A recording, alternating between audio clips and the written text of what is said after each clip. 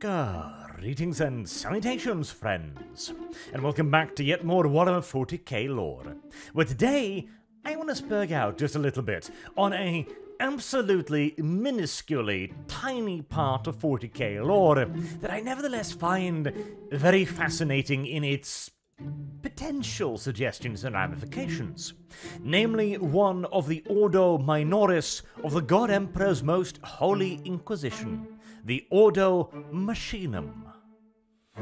I'm sure it'll come as no great surprise that the purview of this particular minor order of the Inquisition is the Adeptus Mechanicus.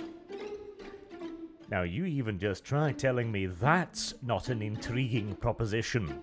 An arm of the God Emperor's most holy Inquisition dedicated to the Adeptus Mechanicus, a faith that, whilst claiming to worship the God Emperor, of course, we know that isn't entirely true, now is it? And it is also one of the key core pillars of the Imperium. Without the Mechanicus' forge worlds, without their void docks, without their expertise in standard template constructs technology, the Imperium would simply not exist. At least not its current form. Without their technology, without their aid, without their production, humanity would swiftly be reduced to a near pre-technology state. Little more than scattered bands of savages living in the ruins of past glories. This, too, is the reason why the Adeptus Mechanicus is given a remarkable leeway within the Imperium, a great deal of power, a position on the High Lords, and the freedom to carry out their own agenda, in a way near unrivaled by any other arm of the Imperium, save perhaps the Inquisition themselves. And in part, this also stems from the fact, of course, that the Adeptus Mechanicus is not technically, theoretically, a part of the Imperium, but rather an ally. Although that is in essence a distinction without a difference at this point, as the two are bound in a thoroughly symbiotic relationship. The Imperium may not be able to live without the Adeptus Mechanicus, but without the numberless armies of the Imperium, the house of the machine and cog would fall to dust, rust, and ruin almost as swiftly. And so, any oversight body, which is in essence what the Inquisition is, will need to tread with delicate care, so as to not upset the balance, whilst also making sure that the balance is not upset by external factors. Because, of course, the purpose of the Inquisition isn't merely being bumbling idiots and the centerpiece of various plot points. They are there to prevent the corruption of the Imperium. They are there to prevent it falling to darkness. They are there to weed out the rot at the heart of Imperial society, and prevent chaos cults and infiltrators, be they heretic or xenos, from upsetting the balance. And so, obviously, this would go for the Mechanicus as well, at least to a certain extent. But again, there's a great deal of politics at stake here. Though, I do need to elaborate on one little thing here. When I mentioned that this was an absolute minuscule piece of lore, despite its apparent importance, I was not kidding. I think I have seen precisely one mention of the Ordo Machinum ever. Or if it's been mentioned again, at the very least, I am unaware of it, and I think it was in the 6th edition Inquisition Codex? Or was it Witch Hunters? Because the Inquisition has not been overblessed with codices. They've been playable in various aspects or types over the course of 40k. Witch Hunters, for example, is probably my favorite, as you could make up full inquisitorial retinues. That was back in the 3rd edition, and I think after that they didn't get... No, it's gotta be 6th edition Inquisition, because I don't think they even got a codex up until then. Say... Were they in the Sisters of Battle Codex? This is some fairly esoterical nonsense right here, but no, Demon Hunters maybe. No, that was 3rd edition too. Oh, Jesus Christ. Well, we're talking about a decade ago, okay? I'm sorry, my memory is getting hazy around that point, but regardless, as far as I know, the Ordo Machinum has only ever been mentioned once. And, you know, if somebody else has seen some other mentions of it, do let me know, because I would be very much interested in seeing it. And then, it was described very briefly as a particular Ordo Minoris of the Inquisition that looked into the Adeptus Mechanicus, but they were especially interested in STC technology, which is, of course, one of the Adeptus Mechanicus' most important and foremost missions. The discovery, the recovery, the reverse engineering, and the application of standard template constructs. And this, in return, is of course because the recovery of even a small fragment of STC technology has the potential to upend the entire Imperium's understanding of technology, and provide an enormous boost to the Imperium. Thus, of course, the Inquisition would have a vested interest in making sure that this tremendously beneficial technology is used as well, as widely, and as properly as possible, and also to avoid that any over-ambitious adepts of the Mechanicus do not elect to simply keep the discovery for themselves so as to outcompete their peers. Allow me also a slight sidestep here on the topic of STC as well. I did do a video on reverse engineering in the Imperium that gives you a bit more of a in-depth insight, but in essence, the Adeptus Mechanicus are of the opinion that any and all technology worth inventing has already been invented during the golden age of technology, and the Adeptus Mechanicus' purpose is thus not to invent anything new, but to find those old fragments of the Imperium's knowledge, and then figure out how to use them to, well, any and all means that they possibly can. Say the oft-mentioned example of the STC that created super sharp knives, for example. In this case, let's assume that we are talking about some sort of a cutting or refining tool that sharpens the knives to the point where they are as sharp as they possibly could be. Let us assume that this is a laser, for example, that cuts the edge of the metal until it is as thin and as sharp as it potentially could be, alright? Well, what could one do with this? Making knives is obviously one thing, and that might simply be the original source of discovery. They might discover what it was essentially a device for sharpening kitchen knives during the Dark Age, but then now they're thinking, okay, well, obviously we're going to give this to our military first and foremost, as they will now have sharper knives. Duh. But if you then have that laser beam, well, it could potentially be used to eliminate imperfections in metal, assuming it is accurate enough to target very specific molecular structures. Or maybe it could be used as an enormous weapon, creating a tremendous cutting beam. Or maybe it is some sort of ultra-highly focused light, a laser essentially, that could be used to improve lasguns. All of these would be then theories that the Adeptus Mechanicus would come up with and try to figure out if it is possible to achieve via reverse engineering. Though bear you in mind, it is not as simple as all that, as when I say reverse engineering, I'm talking a whole religious ceremony just to remove a screw. A piece of STC technology is so unfathomably valuable that they can't simply just pick it apart to figure out how it works. Every single last touch on that thing must be carefully documented, and the opportunity to even try to reverse engineer anything like this would only ever be granted to the absolute highest echelons of the Adeptus Mechanicus, meaning that any attempt to do anything will take decades, centuries, millennia even, and there is no guarantee they'll actually come up with anything worth using. This, too, would then probably be part of the Ordo Machinum's purview, to try and make sure that this process is well, as effective as it can be within the constraints of the Imperium's system. But I also imagine that it would have a bit of a wider power as well, because if it is overseeing the Adeptus Mechanicus, again, it is overseeing one of the most important elements of the Imperium's society, and one that isn't exactly immune to corruption, and certainly isn't immune to infighting, to bickering, and destructive feuds and rivalries that can seriously hurt the Imperium at large. Thus, I imagine that the Ordo Machinum goes a little bit more in depth than just overlooking STC technology, because hey, they wouldn't even have the technical knowledge half the time to understand the technology, never mind making a educated decision as to how to employ that technology. And so I imagine that the Ordo Machinum would apply their particular expertise a bit more broadly.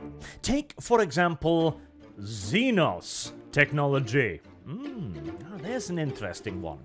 Because, of course, the aliens have all kinds of tech that the Imperium does not have. Again, the Imperium is of the opinion that any and all tech that is worth discovering has already been discovered, but occasionally, even the alien might have something interesting to offer insofar as they might explain other things. For example, when a Magos biologist experiments on Tyranid DNA, it is not to figure out what the Tyranids are doing necessarily, it is to figure out some part of an ancient puzzle of Imperial technology, or pre-Imperial technology to be precise. Like acids, for example. How did humans in the Golden Age of technology create acid of a certain strength? Okay, well, the Tyranids appear to be able to create an acid of approximate similar strength, so let's figure out how they did it, and then in turn we can figure out how the humans did it. That's kind of the mindset. But engaging with any sort of Xenos tech is, of course, dangerous, because it is not just chaos that has the potential to corrupt. And so the Ordo Machinum would come in and make sure that they're using the correct technology in the correct way, and to make sure that the technology is not using the Magus, because, here's the thing, this is actually a bit of a delicate balance yet again, for all Xenos technology is not inherently evil. After all, the God Emperor planted his divine behind upon a chair made at least in part of Xenos tech. And if it's good enough for the Emperor, it is good enough for the Imperium. Meaning that at the end of the day, the Ordo Machinum needs to make a bit of a risk versus reward judgment call. When a Magos is, say, the previous example, studying a piece of Tyranid biology, okay? Well, what exactly is his purpose in doing this? Is he trying to, for example, figure out a mutational genome that could be used in crops to allow them to survive on incredibly hostile worlds? Okay. Well, the benefit of this would of course be a potentially enormous increase in the Imperium's food production. The potential risk of this might be that we don't know exactly how that genome works. It might create tomatoes the size of basketballs, or it might create tomatoes the size of basketballs with teeth, which might in turn endanger the Imperium's food production quite severely. So what do? Do you, as an Inquisitor, put the needs of the starving hordes of the Imperium first, and in turn accept the non-insignificant risk of a Magos biologist making a whoopsie, and in turn getting a few solar systems eaten by tomatoes? It could happen. Trust me. Or do you choose the safer path and gently nuzzle the barrel of your bolt gun underneath the Magos's chin and pull the trigger? Or perhaps this is one of those rare scenarios where not leaping to either ridiculous extreme immediately is the correct choice. Now, this is one of the weaknesses of the God Emperor's most holy Imperial Inquisition. They tend to view things in a rather black and white light. with a sprinkling of hypocrisy on top, of course, as the Inquisition are hardly strangers to using alien technology when it suits them themselves. Now, this isn't all Inquisitors, mind you, but a fair few of them will use weaponry that was either fashioned by aliens or fashioned using alien technology, like extraordinarily miniaturized digital laser weaponry, or even full custom-made gear from the alien species the Joquero. This orangutan-esque species is somehow, probably through Old One nonsense, capable of creating highly advanced technology with virtually no effort whatsoever.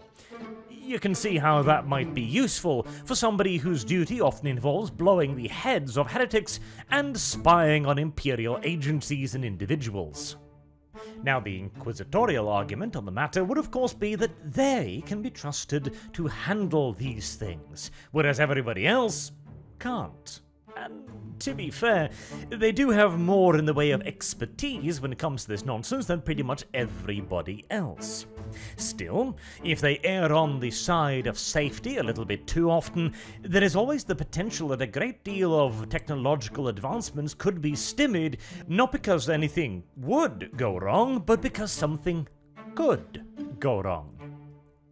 But on the flip side, of course, something could also go wrong, and something could go very, very wrong indeed.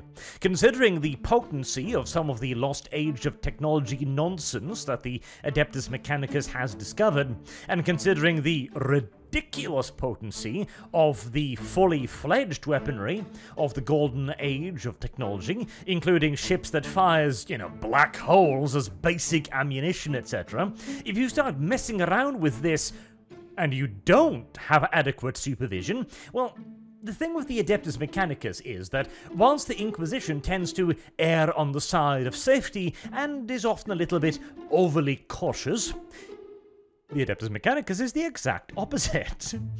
They are extraordinarily optimistic, and they tend to err on the side of, let's see if this will blow out a piece of the planet or not. Because I do want to stress, it sounds almost as if the Ordo Machinum are kinda spoilsports here, coming in and hindering the poor Adeptus Mechanicus from improving everybody's lives. And whilst that is a theoretical outcome, the Armageddon one is equally likely. And what happens if the Ordo Machinum discovers a Magos, or several Magi, or even worse, an entire Forge world that might be heading off the reservation? Not necessarily outright chaotic or corrupted in any way, but they have been hiding a little bit more technology than can be entirely overlooked, frankly. And they seem to be engaging in some rather dubious experiments with this technology. What to do? Again, technically, theoretically, the Adeptus Mechanicus is not quite a part of the Imperium, yet the Emperor, of course, has authority over the Adeptus Mechanicus because he is, or at least so they claim, the Omnisire. So in turn, the God Emperor's agents, the Inquisition, would have authority over the Adeptus Mechanicus. But only so far, bearing in mind as well that higher-ranking Adeptus Mechanicus Magi, they have essential full control over their Forge worlds, or their expeditions, or whatever area they find themselves in, as they are largely surrounded by, servitors and automated servants, or otherwise fanatically loyal supporters. This isn't like a hive world, for example, where you have dozens of branches of Imperial governance, where you might be able to mobilize local PDF forces to strike out against insurgents, or rely on local Arbites' presence to help you arrest a corrupt governor, etc., etc., to the point where you might be able to play one against the other. Let's say that the Arbites, or not the Arbites, the local law enforcement, are loyal to the Magister. Okay, well, so long as the PDF isn't, or at the very least isn't more loyal to him than the God Emperor, then you're golden. If that isn't possible, perhaps local Imperial Guard forces and so on, escalating up the ladder until you arrive at the point where you can do your job. But with the Adeptus Mechanicus, well, good luck convincing a cohort of Skitari to turn on their master. I don't even think they're physically capable of doing that.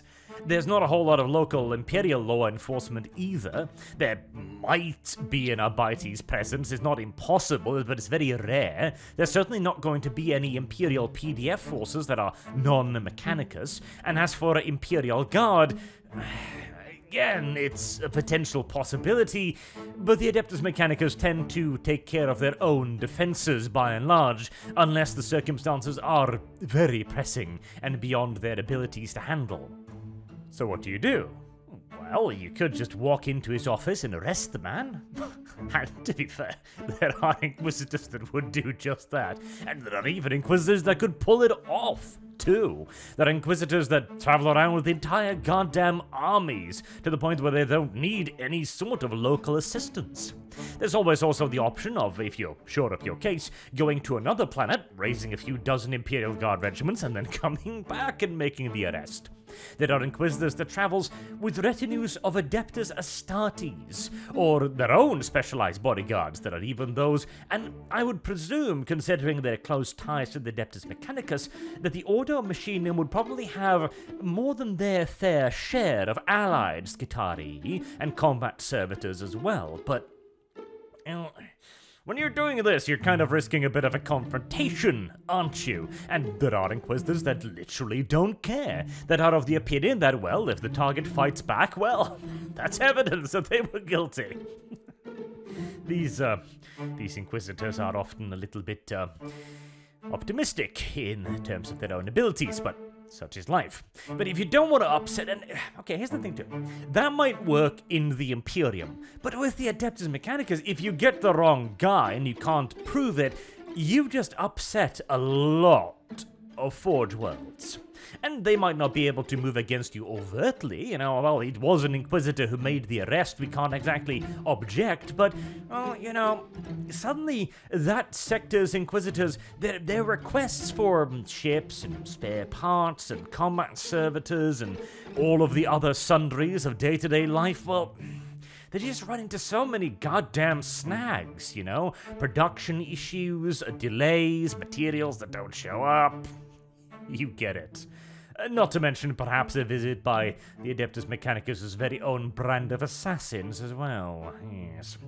It would be far better to try and carry out operations against the Mechanicus with a degree of subtlety and surety of purpose. Ideally, the evidence against a particular magi or a coven or whatever would be so convincing that the Inquisitor in question could go straight to that magi's superior and have the Mechanicus take care of the matter internally. This might even earn the Inquisition a fair bit of favor points, actually. Well, we could have dealt with this ourselves, but as you are valued allies and friends, we are going to give you an opportunity to clean your own house. And it is important to remember that for all of their machine-like nature, the Mechanicus is not at all a hive entity or anything like that. There is just as much competition and backstabbing and agendas and factions within the Mechanicus as there is within the Inquisition, or any branch of Imperial governance. All you would need to do, ideally speaking, to depose one magi is figure out who doesn't like him, and whether or not they have more friends than the magi you're after, and voila, job's a good one. Even more so if we're talking about the oversight of STC technology, because again, the mere knowledge of a fraction of STC technology is unfathomably valuable, and so the competition within the Mechanicus to be the first to study a piece of technology, to use it, to reverse engineer it, to adopt a asset of it or a facet of it in some sort of other production scheme or development, they gain a tremendous amount of prestige, of honor, and gravitas within the Mechanicus. And so, there are going to be many others who are of the rather strident opinion that they would do a much better job if only they were given an opportunity. An opportunity that might be provided by the Ordo Machinum. Although the Inquisition would again need to be very careful that they are not perceived as a partisan tool. It is not up to the agents of the Inquisition to determine what piece of technology is and is not pursued, what is and is not focused on, and who does or does not do it. Well, it sort of actually kind of is, but the Mechanicus would not take kindly to such an interpretation or overt interference within their own internal affairs, which is why, again, it would be best to be subtle in these matters. Unless, again, the evidence is absolutely overwhelming, because there are many proper sins that the Adeptus Mechanicus recognize as well as the Imperium. Now, when it comes to Xenos technology, the line is a pinch blurred. Like, if you have a secret weapon built into your arm that fires Eldar shurikens, alright, straddling the edge there, but it'll probably be overlooked. Or digi-weapons, or examples of gravitic technology, like gravitanks, for example, because the Imperium does use gravitic technology. So this would be an excellent opportunity for them to go, okay, how does the filthy space elves do it, and can we use that knowledge to figure out how we, the proper good and honest humans, would do it on a larger scale? Yeah, before Cole came in and made gravitational technology basically available in everything in the Imperium these days, but details. However, if they discover a Magos that is powering his entire lab with, I don't know, Necron tier lightning or something, that's a bit more sketchy. Investigating the Necrons, diving into their tombs and discovering some of their technology, well, it's a common plot point, isn't it? A Magos that dug a little bit too deep, a little bit too greedily, and awoken some scary skeleton nonsense in the deep darkness of the earth, absolutely, but you don't want to just be using it. You don't want to be seeing Adeptus Mechanicus Gitari wielding gauss flayers, for example. That's probably quite a bit of an overreach, as the key point here, the Xenos technology must be adapted to human technology. It must be used as a subordinate aspect of human technology. Otherwise, if it is the core key detail, if you're simply just using a gauze flare, but you added on like a reflex sight on it, for example, that ain't gonna cut it. But if you somehow figure out how to replicate the gauze flayer's attack using human machinery and human technology, then that's fine. This too, incidentally, is probably where the Ordo Machinum will require a fair bit of specialized knowledge as well. I would imagine that they would have their own courts of magi and adepts that travel with them wherever they go, to give expert insight on the precise nature of a brethren's infractions, or lack thereof, potentially. Yeah, if the Inquisitor is out looking for innocence, which it's a rare thing for an Inquisitor, but could potentially happen, of course, as sometimes, again, the line between using Xenos technology outright and adapting it could be grey and sketchy, diffuse, vague outlines and all that. And this is what makes the Ordo Machinum such a way more interesting order than their tiny little blurb of lore indicates.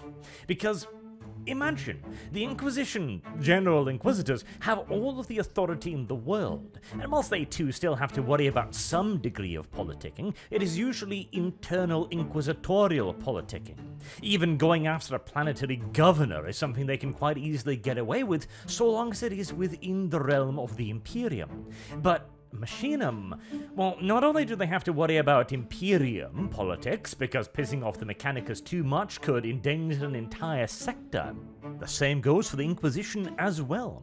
If a Machinum agent treads a little bit too far out of bounds and gets the sector blacklisted, or even just minor interruptions in the usual requests from other Inquisitors, they're gonna start looking for somebody to blame. And then there is the Mechanicus themselves, a whole heaping snake's pit of lies, deceit, ambitions, agendas, and power, beyond that which the average Inquisitor ever has to worry about. They also need to know a hell of a lot more about their chosen speciality as well. This isn't all secret cults and cabals, those demon sacrifices in dark, dank cellars and hive cities.